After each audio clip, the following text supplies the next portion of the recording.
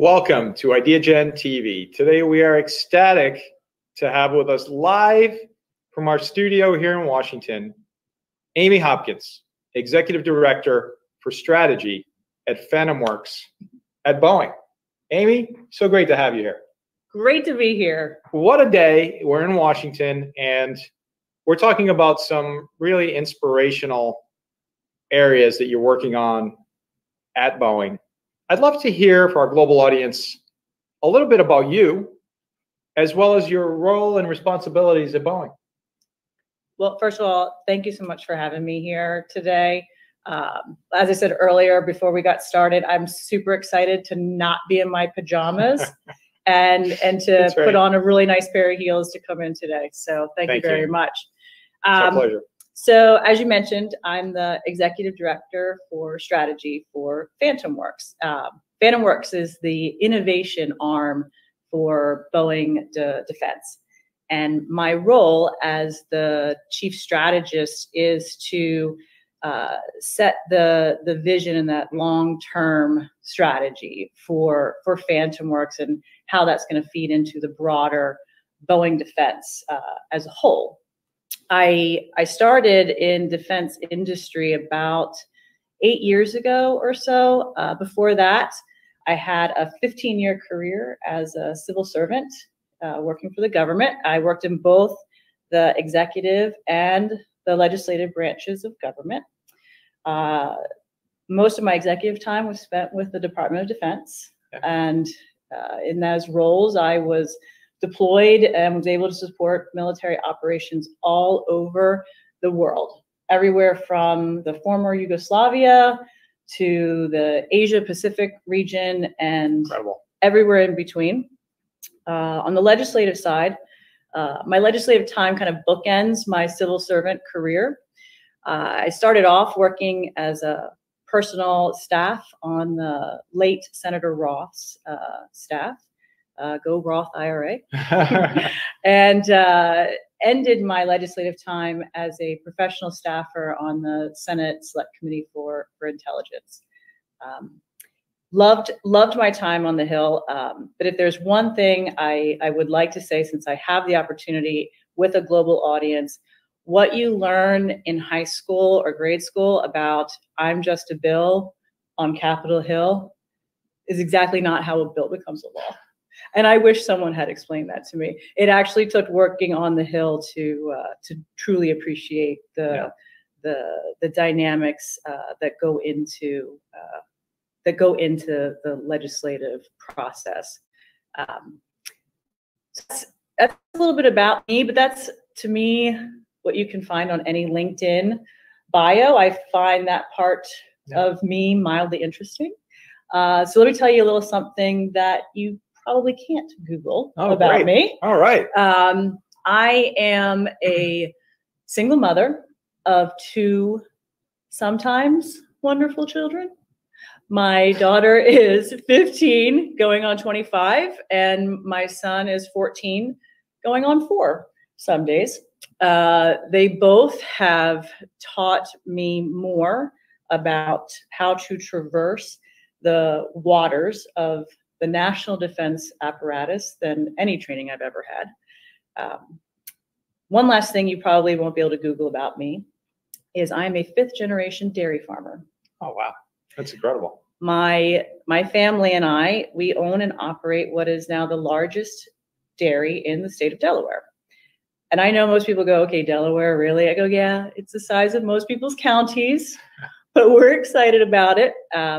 My father runs the day-to-day dairy operations.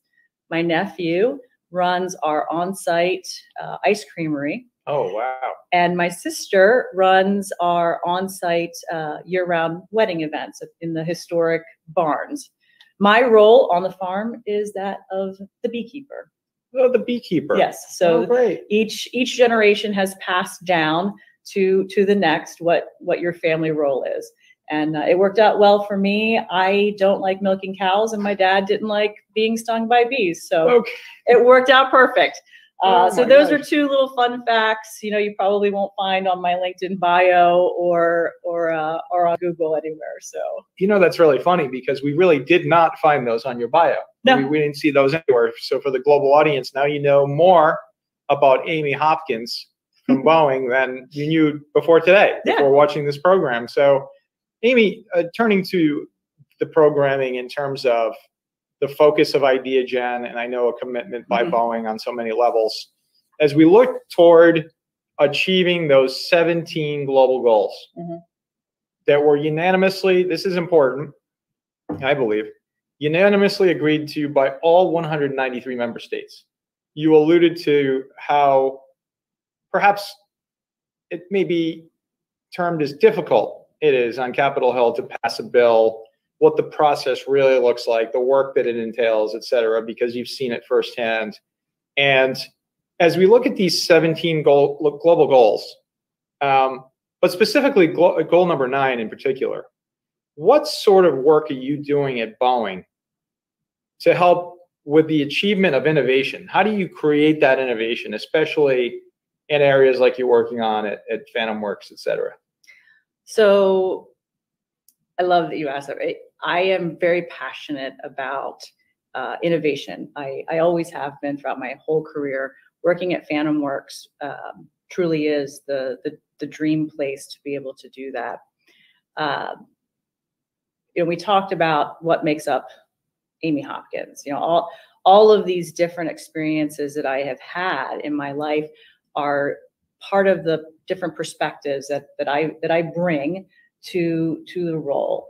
And it's something I like to call it's that power of the different perspective that you bring.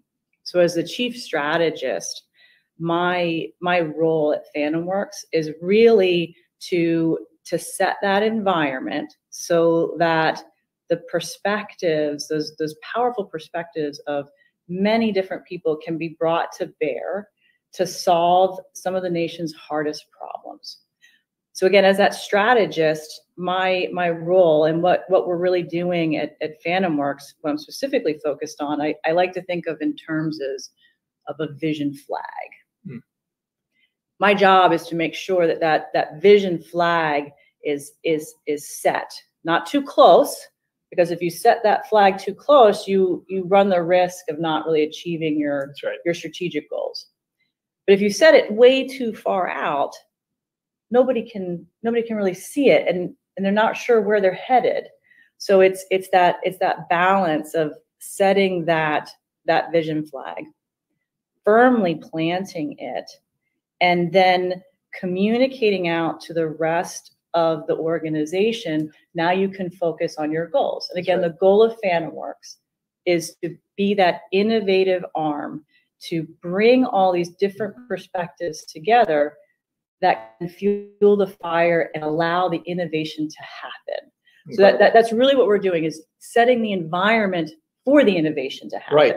Because you can't direct, go innovate. Yeah. Where do you begin? Where do you start? You can't direct it. Right. But as leaders, we have to set the environment so that it can naturally occur.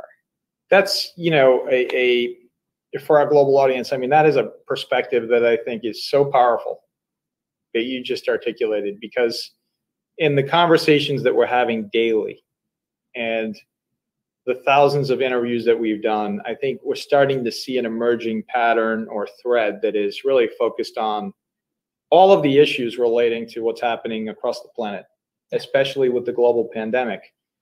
And as it's been described, if you can't see it, you can't even begin to reimagine it, which is what you just described in a very articulate way. And I'm grateful for you for stating it that way, because I think there's an opportunity now to really think through this strategically. And when you say you're setting and planting that flag, I think it's setting the tone for people to understand that, again, if you can't see it, where are you going? Where are you going, and how do you begin to reimagine it? Right. Like some folks are saying, we're going to rebuild. Well, is that the right answer, or should we reimagine? We know where we've been. Mm-hmm. If we want to fix the issue, whatever it is, then we need to be able to see it. Yes. And for those communities across the country, especially with disparities now that have been shown a big bright light, we need to rebuild, but we also need to reimagine. And as these wins, I you know, that's why I think in terms of a vision flag. Yeah. As these winds are blowing, the environment. Sure. Some people, you know, as leaders, yeah, we have to constantly communicate. Know that the strategic flag is still placed. I have my hands firmly at the bottom of it. You may see this flag, but you still see it. But you still see it, and I communicate to you, I promise to you that that strategic flag is still there. It's not moving. It might look like it's moving, but it's not moving. It's still set. Right. And I'm here to reassure you that these winds and all the environment, everything's going on, our goal is still there. That is our vision. Yeah. But I do promise that if the environment becomes so much changes that we do need to lift and change our strategic objective, my promise as the chief strategist, you know, especially for FanWorks and Boeing Company, is to communicate that either before or as soon as possible, that flag is, I am lifting it, I am moving it, and I am replanting it. Oh, wow. Communicate that out so that the organization as a whole, we can move together. And everyone sees that flag. Everybody sees it, and I have communicated that it has moved. But now it's placed again. Here are our new objectives. Now you can focus on your goals so that we can all get there together. In my mind, I always have this idea. I love the movie Braveheart. It's like they're all standing there at the top of the, you know, they have to take this objective. Right. And, you know, not that I have my face painted half blue or anything, but, you know, you don't want your forces off going in different directions. You want everybody working together.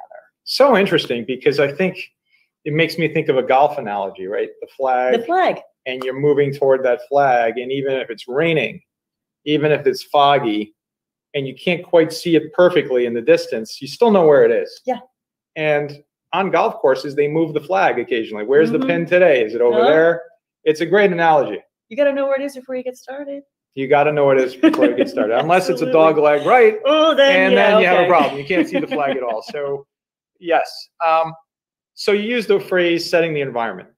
Could you share some examples? Absolutely.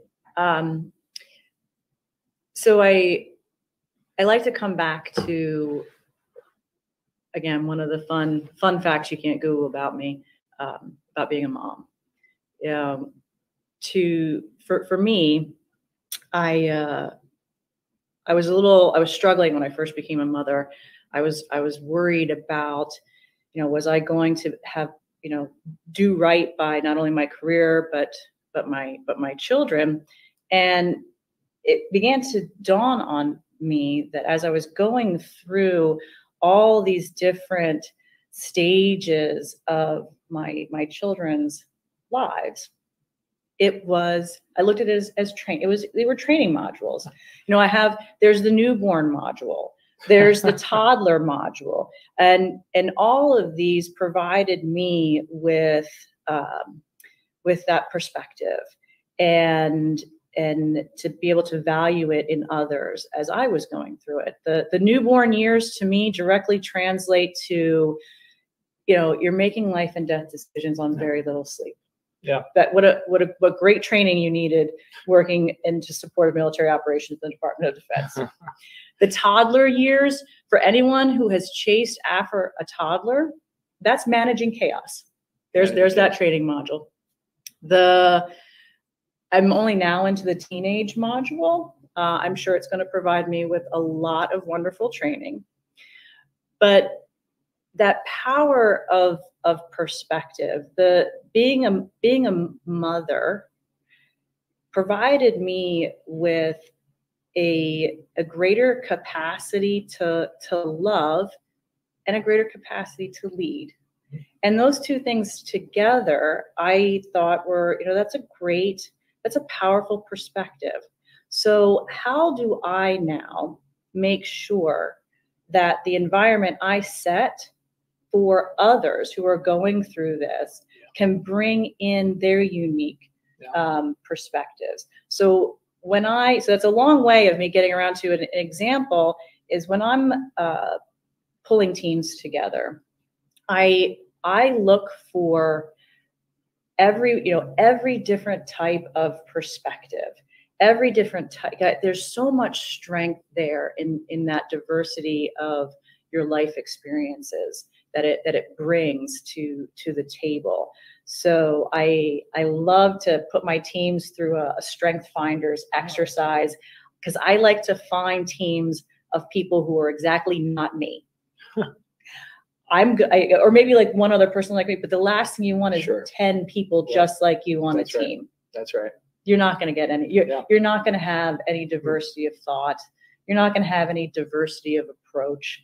And without that, innovation can't be fueled. That's right.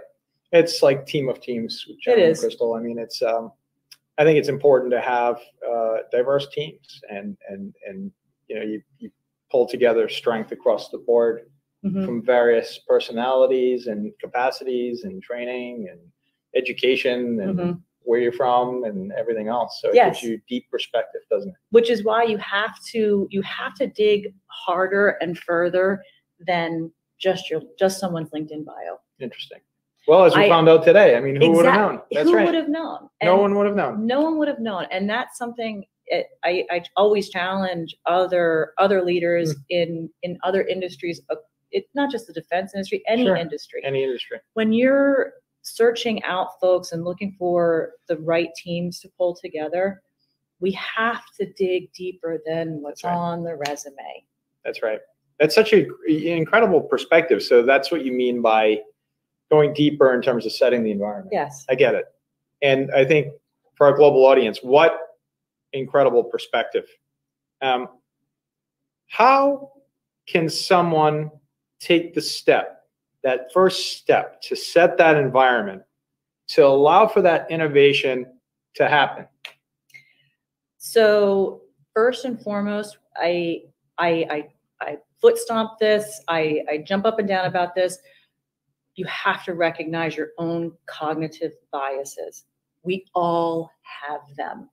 Every single human on this planet has biases. It's the marinade you grew up in. You're going to be biased. And when you say that's experiences? It's experiences. Yeah. And it's cognitive and it's unconscious sometimes. Right. Because you've watched a movie and you now have a perspective on how someone who does cyber attacks operates. So now that's your view of how it works. If you write a novel, it's fiction, and it's fiction, obviously, novel. You write a novel, what is it based on? And it goes back to what you said originally, which I find fascinating, which is that in order to reimagine, you have to have seen it. So if you translate and flip it to experience, then you're living with all this collective set of experiences. Your marinade. It's your marinade. Right. What flavors you? So it's really, I mean, it's really an interesting way to look at the experiences shape your perception. It does. And we have to be cognizant of this. We have to be conscious of it. I do it every single day. When I meet someone new, when I walk into a room to have a meeting, it's so easy for us to let our cognitive perspective or those biases take over. We can't let that happen. And it has to be something you work on every single day. You have to change that. And for me, the way I've been able to change it is go, what is the power of their perspective? Interesting. Yeah. I want my perspective to be seen and heard, because I think I have a powerful perspective. And if I do, every other person in that room, every other person in that meeting, you name it. So I try to tell myself when I can feel that cognitive bias starting to take over, what's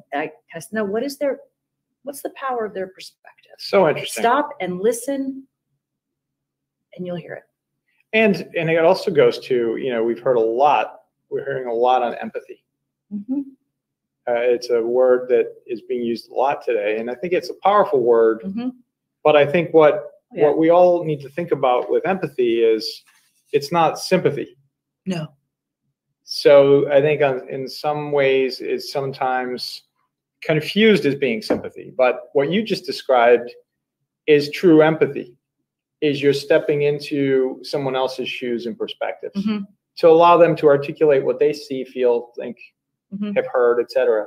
And out of that, I think comes some of the greatest solutions. And by the way, some incredible innovation. Yes. To be able to step back and listen.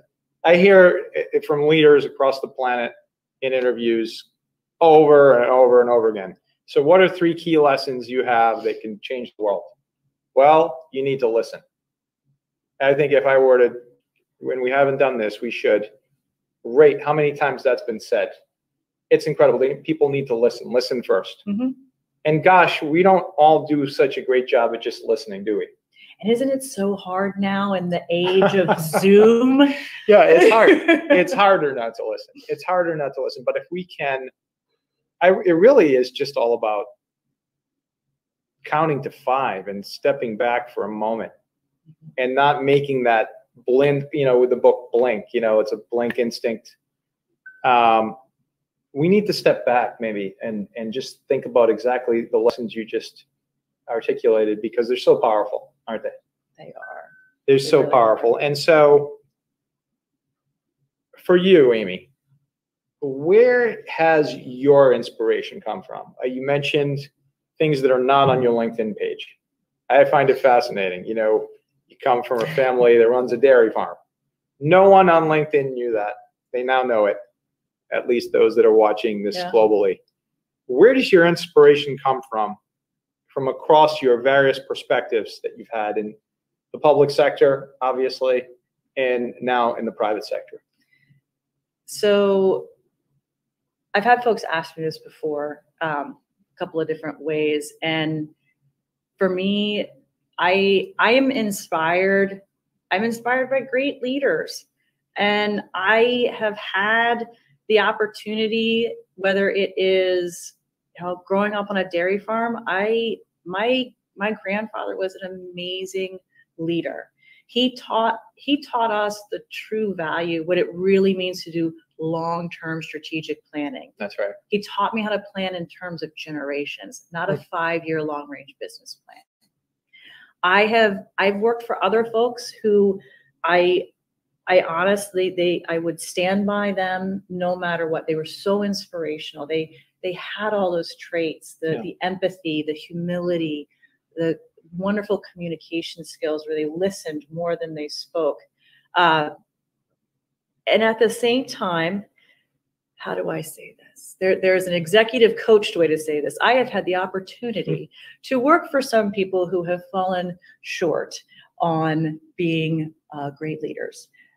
Amy's way of saying that is I've worked for some really shitty people. I've had the opportunity to learn from both, though. Yeah, that's right. You learn from both. You learn what works, and you learn about what doesn't, and you decide, okay, I am going to take that trait forward. I'm not going to take that trait forward. That's right. Every opportunity is going to provide you with a learning experience.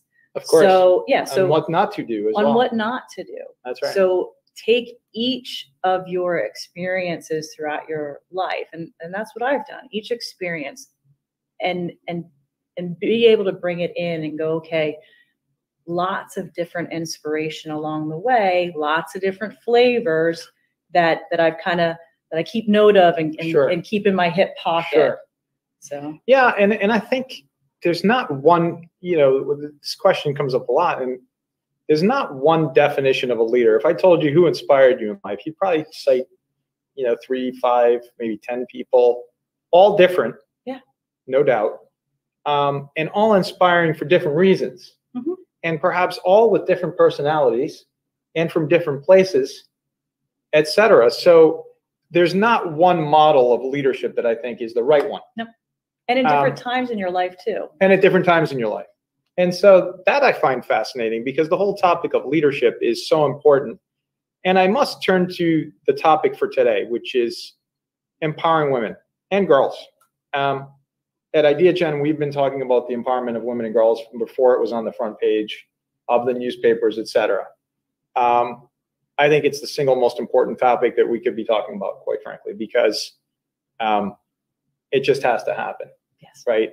And from across the planet, you've served, you've gone overseas, you see the importance of it, not only in the United States, where it's absolutely necessary, but in places across the planet that also, that it's just so pivotally important.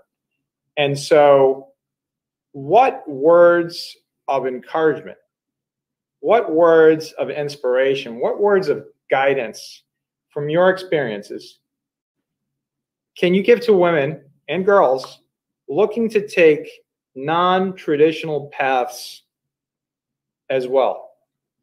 So I'm very glad you asked, and I have come prepared. Hold on, I can pull out, and we won't go through all this because we don't have time.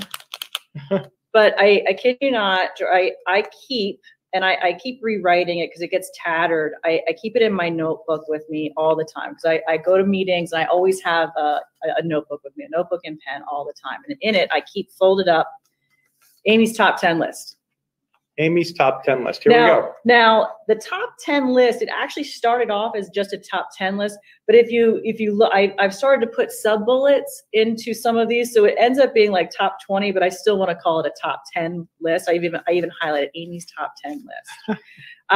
That's awesome. Because I want to be, I always want to be prepared when folks, I've had some younger women who are just getting into the defense industry, and it is a male-dominated industry, and they ask me sometimes the exact same question, Amy, what one thing could you tell me? I go, well, I actually have 10 things. I won't go through all 10, but I wanted to point out on a couple just to bring out. I tell people to decide early on if you're going to be, this is going to date me. Are you going to be a Tigger or are you going to be an Eeyore? Trust me, doom and gloom does not get you very far. Now, I'm not saying you want to be a yes man, but Tigger is energetic. Tigger is curious. Tigger is excited. So decide very early on, are you an Eeyore or are you a Tigger? Wow. I loved Winnie the Pooh. And balance. And I'm not talking about work-life balance. That's a whole nother discussion we can have. I'm talking about having something outside of work. Yeah. I always tell people that great leaders, if you spend too much time at work, if you're there all the time, it actually hinders your leadership development. And being devoted to your job doesn't equal leadership. That's right. Have something outside of work to help you maintain and balance your perspective. That's right. And it makes you, I think, more authentic. Another word that comes up a lot lately. Authenticity. Yes, authenticity. And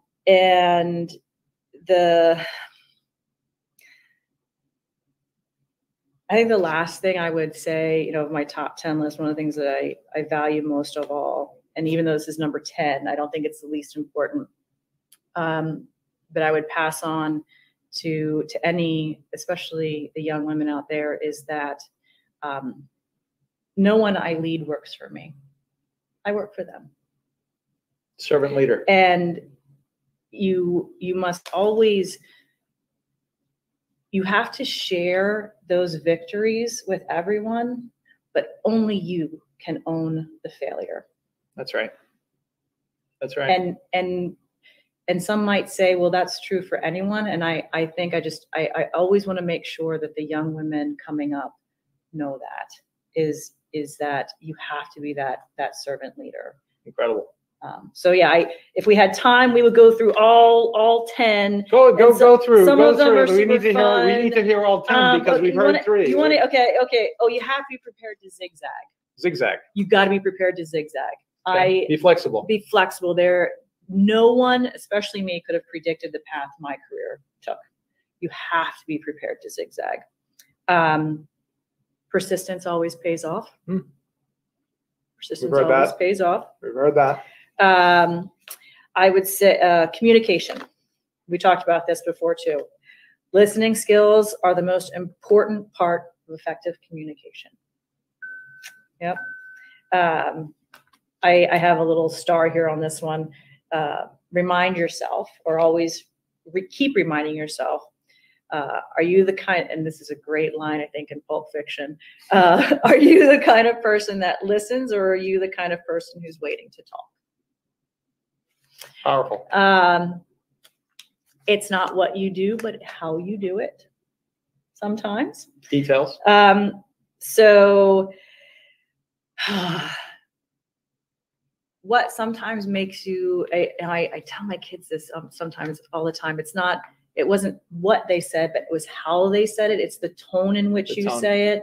So it's not always what you do, but how you do it at the end of the day. That's right. Is almost more important. So getting the job done, but doing it in a way that hurts others, unacceptable. Unacceptable. Absolutely unacceptable. Ethics. Yes, and rule that's of law. There you go. Number 7. You must always have the highest commitment to ethics. Yeah. Always, without fail. The last 2, you have to be competent in your job. Being a quick study is one thing, but it only goes so far. Learn your stuff. And to me, as a woman in the defense industry, you know, I don't know if it was just my perspective, but I wanted to earn the respect of my peers. Sure. And to do that, you had to know your stuff. I had to prove that I belonged in that room. I belonged in that conference room, even though I was the only woman in there. Incredible. And you had to know your stuff. And lastly, trust has to be earned, and you earn that trust by empowering your people. Amy's top 10 list. My Amy's gosh. top 10. That alone was inspiring. Keep it in my pocket. The rest of the conversation, we turn to the global situation that we have. Yes. Whether you refer to it as COVID-19, or you call it the global pandemic, or you call it the hidden enemy, it's all of the above, right? And so how do you feel, Amy, how do you feel that this global situation has impacted our progress toward achieving these 17 global goals by 2030?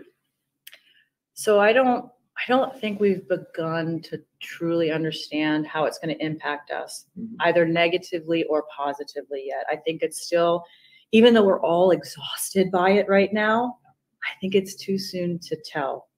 I think, you know, sitting here in Washington and thinking about diplomacy and thinking about, you know, the lobbying world, which is so important. I know it's, you know, been, you know, in some ways looked at negatively, but I think it has an important role for the important issues like cancer research. Those lobbyists that go up every day to lobby for more funding for cancer research, that's lobbying. It's just so much more difficult, I think in a hybrid situation, fair. I know you, I can, you know, jump on a Teams call or Zoom, whatever. But if I don't know you and I've never met you, I think it's a little bit more difficult to create that. So impersonal. It's a little bit more impersonal. And so I think, at least my prediction is, perhaps in a post-pandemic world, that we'll go back to meeting in person, but we'll take advantage of this incredible technology that we've now accepted. I think it is great. And that is one of the wonderful things that I have seen is, you know, especially as a working mother. And I know that there's a lot of us out there, working parents, you know, period, working mom, dad, single parent. For so long, for the last, you know, decade or more, we've been struggling with this idea of working from home. That's right. Well, if there is one really awesome positive thing that this has shown us, we can all do it. That's right. We can do it, and we can thrive. Yeah. And so let me ask you a follow-up to that. I'm just curious, from your vantage point, do you believe we've seen the trajectory of everyone almost immediately going into across the planet, going into working from home. Do you believe, and this is just a question, you may or may not know the answer, that productivity, how does it affect productivity? I know at the beginning we saw tremendous productivity. Does it level off? Does it slide down? Does it change the way you manage, for example? I would love to see some analytics on that. I mean, Yeah. I'm a analyst by trade. I want to see the data. I want to crunch it because I know what I think. I know what I feel. I think it's going to level off, but I don't know how it has changed me. I've had to adjust. I used to fly to see my teams all over the country all the time. Right. Now I do that via my computer screen. I miss not having a lot of that personal interaction. Right. But we have worked to do and ensure that our productivity has, as you said, stayed the same, if not improved in certain areas. Wow. Some of our software developers, we were able to really create a mechanism for them to be as effective, if not more, at home, especially for those with children. School, we've all had to learn, those of us with kids, how to school from home. And now look at us. It is actually amazing what we've been able to accomplish. It really is. It's amazing. And I think, the world will be forever changed, and it'll be just fascinating to watch, looking back at some point, hopefully soon, what it is that's changed forever, and how it is that it will improve communications and listening and doing. So these remain to be seen. So, Amy, if I were to ask you as a closing question, what is your post-summit ask for our global audience? I have two answers to that. I'm going to take advantage of the opportunity. My first would be to, especially to the young women out there who are maybe just getting started in any industry. Don't waste your time trying to find someone who looks like you, who talks like you, or who you want to try and emulate. For too many years, I looked for that woman, and I never found her. And I very quickly had to realize I had to become the woman I was looking for. Don't waste your time trying to find her. Be her. If not for you, but for all the other women who are coming up behind you, especially in an industry that is dominated by men. So that's number one. Number two, along that same vein, I would encourage everyone, especially women, young women, don't ever fall into the trap of thinking that because you're a woman, because you're a mother, because you're a single parent, don't ever fall into the trap of thinking that your perspective doesn't matter. The disadvantage that you think you have, or the disadvantage you might think someone else has, could absolutely be the one strength that team needs to survive and to thrive and to innovate.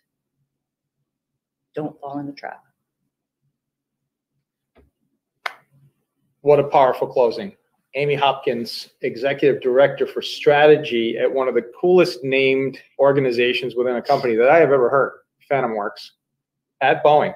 Thank you so very much. Amazing. Thank you very much. It was my pleasure. You are changing the world. Thank you.